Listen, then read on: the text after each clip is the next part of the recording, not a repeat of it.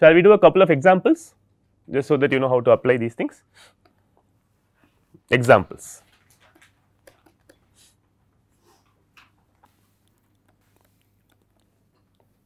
Okay. So, you are waiting for a taxi,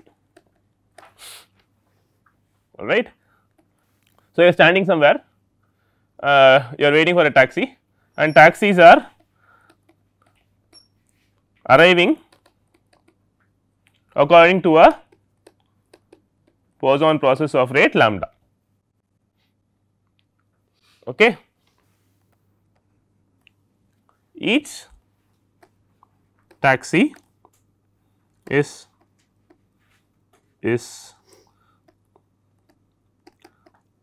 available with probability p and occupied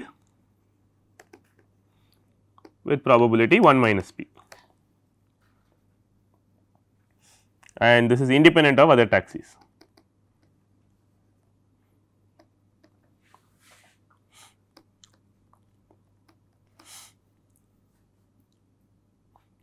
Okay. Now, I am interested in what am I interested in? I am waiting for a taxi, right. They are coming by according to a Poisson process, right. So, the time for, so I show up at some point, this Poisson process is running anyway. So, the amount of time I would wait until I see a taxi is what? Is an exponentially distributed random variable with parameter lambda, except there is a catch, right. The taxi that comes first may already be occupied, right. I want a taxi which is not occupied, right. So, the question is how long do you wait to actually find a taxi which is available. So, yeah, I mean the question is find the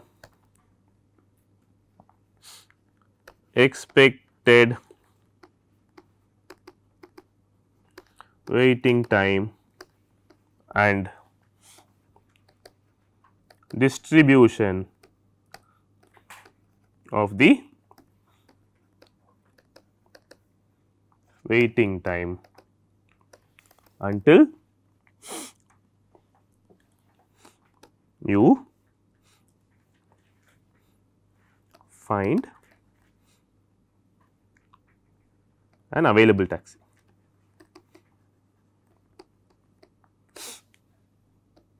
Is the question clear? Yeah.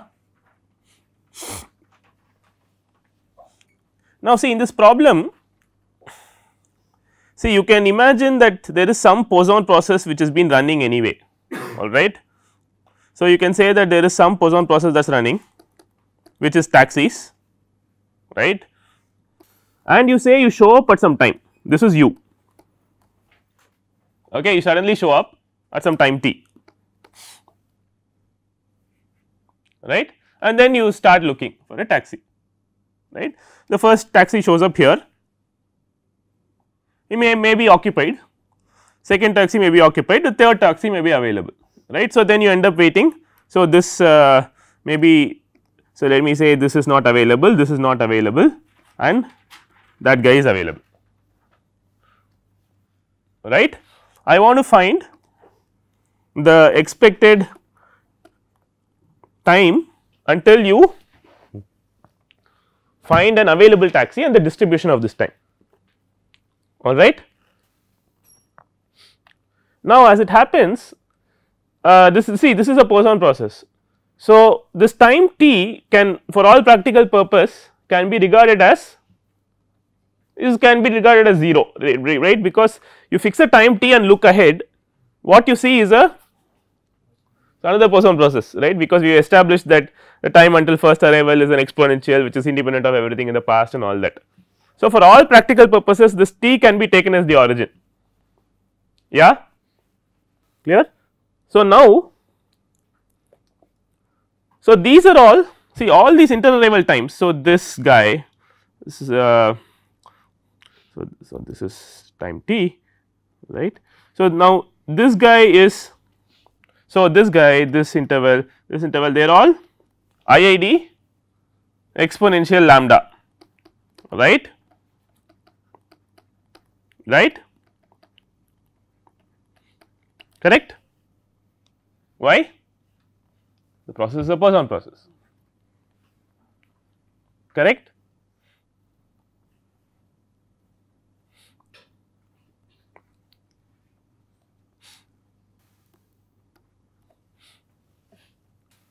So, I wait for a certain number of exponential intervals, correct. So, each of these intervals is exponentially distributed with parameter lambda, correct, and I wait for a certain number of exponential intervals. How many exponential intervals do I wait?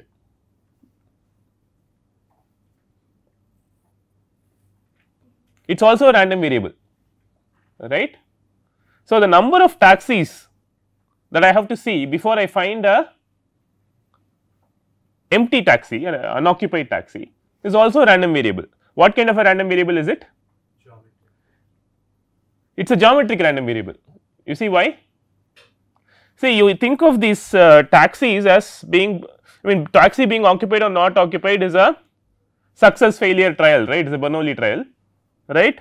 So, success probability is P, failure probability is 1 minus P, and you are waiting for first success. So, the number of trials before your first success is geometric, correct, is that clear? So, if I take this as the time z, right, this z is nothing but the sum of xi's, where xi's are the inter arrival times, correct. Okay, see, I used z for the first arrival, maybe I should use some other variable, let me call this y, okay, because I use z for the first arrival, you know, the theorem, maybe I should call this y, okay. Y is equal to I is equal to 1 to n xi. Now, what is this xi?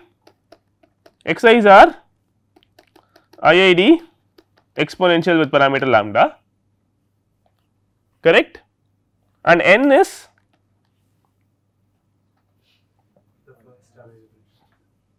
see, the n is the number of taxis I have to see until I find a unoccupied taxi. This is like the number of trials I have to go through, Bernoulli trials I have to go through until I see my first success.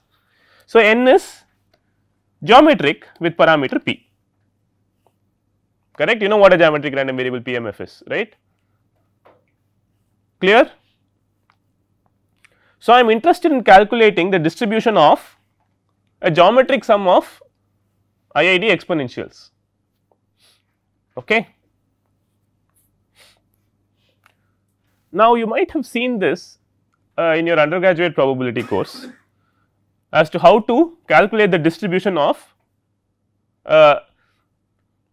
random number of these IID random variables. Now, okay, by the way, n and xi are independent. Why? So, whether a taxi is occupied or not occupied is independent of the arrival times, right. The Poisson process is independent of this occupied non occupied random variable. So, n and xi are independent. So, this is a sum of a random number of exponential random variables where the number n is independent of each of the xi's also, correct. So, in undergraduate probability you might have calculated this, I do not know, do any of you remember how to do this?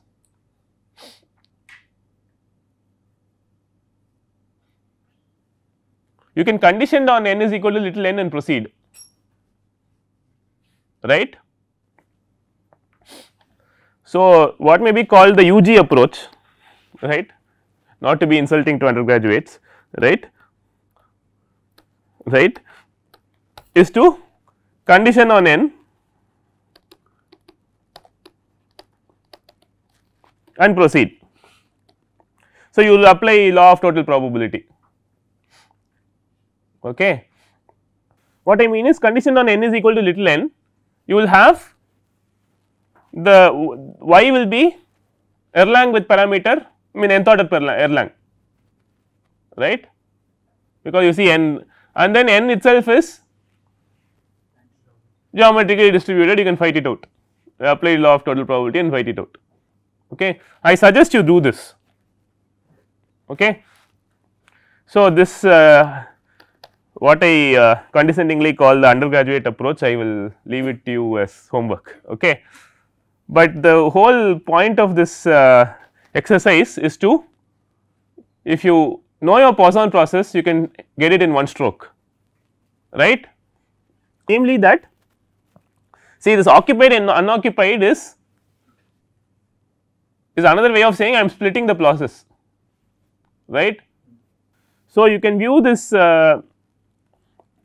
splitting as, so you send it up when the P is the probability of it being available, is not it? Available is probability P. So, you send it up with probability P, send it down with 1 minus P, right. You are waiting for the first arrival in the up process, but the up process is what kind of a process? The Poisson process of rate lambda P, right.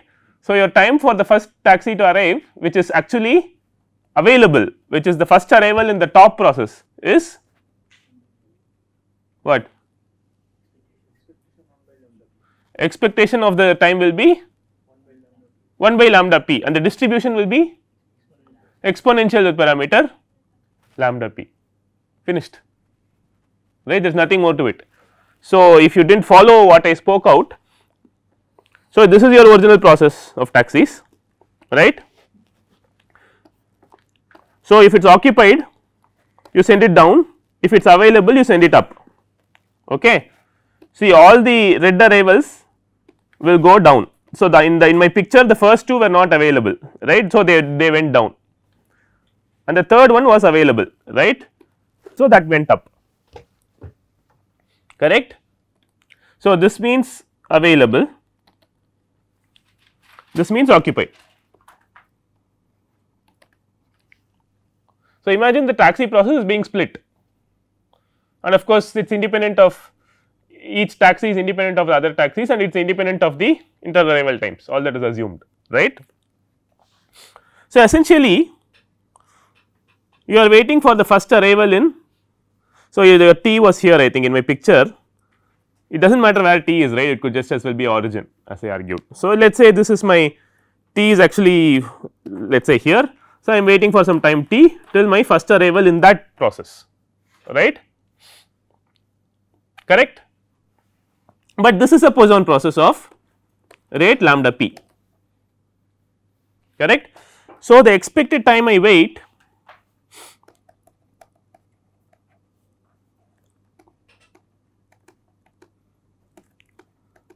is what? 1 over lambda P, and distribution of waiting time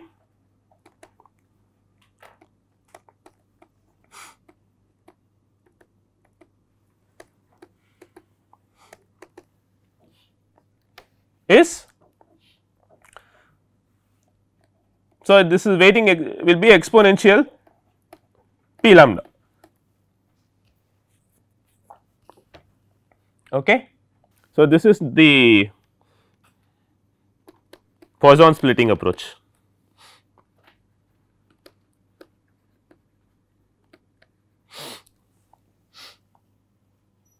right.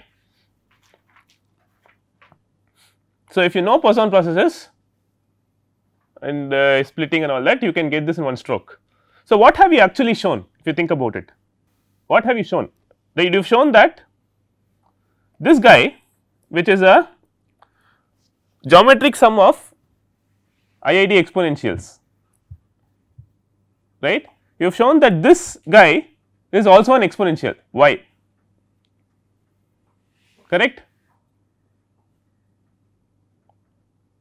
What you have accomplished by this this argument is that if you sum a geometric number of IID exponential random variables with n being independent of xi, y that results as the sum is also an exponential with parameter p lambda, where lambda is the parameter of these exponentials and p is the parameter of the geometric.